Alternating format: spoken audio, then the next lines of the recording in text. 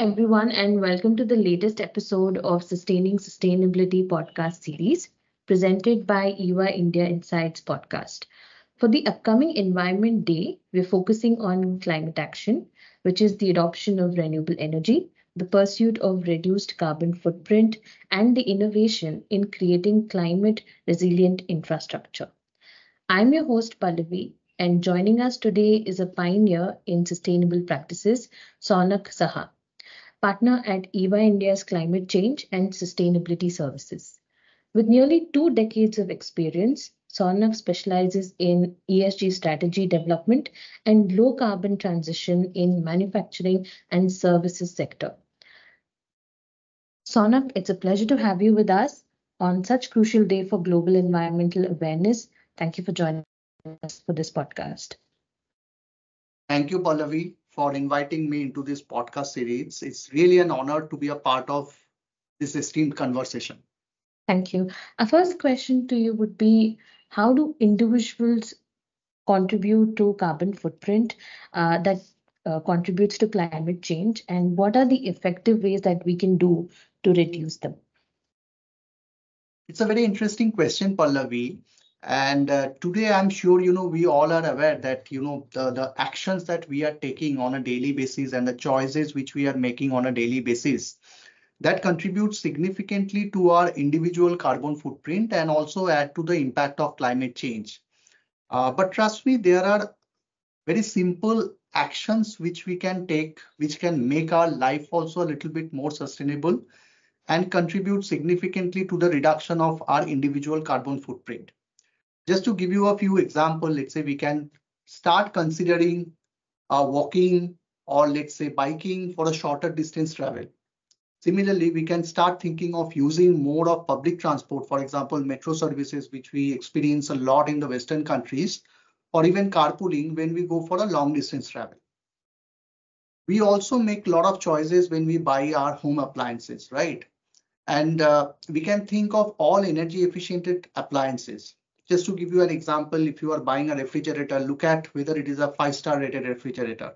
Or if you are buying an air conditioning, again, look at what is the star rating of the air conditioning. Similarly, for the lighting part, we can all switch to LED lamps, which will significantly reduce the energy consumption of our household and again lead to a lot of reduction of carbon footprint. Now, again, just look at, we are approaching the peak summer and the demand for air conditioning will significantly increase. Now, if we set the temperature of our air conditioner at, let's say, around 24-25 degrees centigrade, instead of, let's say, setting it at 18-19 degrees centigrade, we'll save a lot in terms of reducing the energy consumption. Look at our food consumption. Now, if we start having more of locally grown fresh food, fresh vegetables, and reduce our dependence more on, let's say, packaged food, canned foods, again, we can contribute significantly to reducing the energy consumption because all this packaged food, canned food requires a lot of chilling for which we need to consume a lot of energy. Our apparel's clothing habits, and I see now there is a trend that, we have started using more of clothes made out of natural fiber. And that definitely, keep us cool internally and our dependence on, let's say, air conditioning will significantly reduce. Last but not the least, of course, we all need to revisit our own consumption pattern. And we need to look at consuming products, which are essential. And at the same time, we would also need to focus on how we can reuse more, how we can recycle more, just to reduce our dependency on the virgin materials. And all of this would fundamentally lead to a significant reduction on individual carbon footprint. Hope that answers this question. Thank you, Sonak. Now, adding to the first question, what role can governments play in motivating individuals and businesses to reduce their carbon footprint? Right. See, government has the institutional power to nudge a single individual or a community or a business or an organization to adopt sustainable practices. And I would be honest, government of India has been playing a very crucial pioneering role, for this. And a lot of initiatives which have been taken by the government in the past, I'm sure, those initiatives can be also adopted by many developing countries in the future. Just to give you an example, government has introduced a lot of incentive mechanisms in the past, we have this perform achieve trade mechanism, which was mainly to incentivize industries to go for energy efficiency. We had the carbon trading market mechanism in the past, which kind of promoted all organizations to adopt sustainable technologies, sustainable practices that will significantly reduce their carbon emissions. We also have the green credit program, which is also for voluntary adoption by the companies, by organizations. Government has also a significant focus on changing the energy sector, which is currently a lot more dependent on fossil fuels. And there is a lot of focus on renewable energy. If you look at in the last few years, the kind of capacity that we have added on solar power, on wind power, that is quite commendable. Government has also come out with a lot of regulations and a lot of policies around, let's say, green hydrogen, biofuels, electric vehicles, and all of which will collectively help to reduce the carbon footprint of the country. I would also look at the kind of initiatives government has taken in the past to create a very strong ecosystem of sustainable manufacturing through, let's say, Make in India and sustainable supply chain, so that each and every product that we are consuming today comes to us with a lower embedded carbon footprint. My only suggestion or recommendation to the government would be that it's time for us to also formalize sustainability education in the formal education mechanism. And we should also enhance public awareness campaigns specifically for community-based sustainable development. Thank you, Sonak, for your valuable inputs. Now, shifting towards the climate resilient topic, what policies do you think are needed to encourage businesses to invest in climate resilience? In my opinion, I don't think today it is a choice of an organization or a business to decide whether they want to invest into a climate resilient business model or not. It is absolutely a requirement of every single business or organizations to identify what are their climate change risks, how do they manage this risk, what should be the climate resilient business model for them, just to ensure they can continue with their operations sustainably in the long run, they can manage growth, and they can manage profitability for their shareholders.